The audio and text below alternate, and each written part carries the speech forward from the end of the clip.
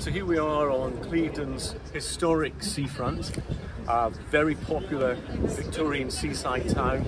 For many years people have come here, and one of the favourite pastimes, especially for older people, is to come here, park the car, be able to look at the sea on a nice day, be able to have a cup of tea, be able to have a sandwich. All of this is going to be gone. All this ability for people, especially older people, to park here and enjoy this facility will disappear, because this will become a cycle lane. Only park cars parked here along the line of the seafront, not facing into the sea.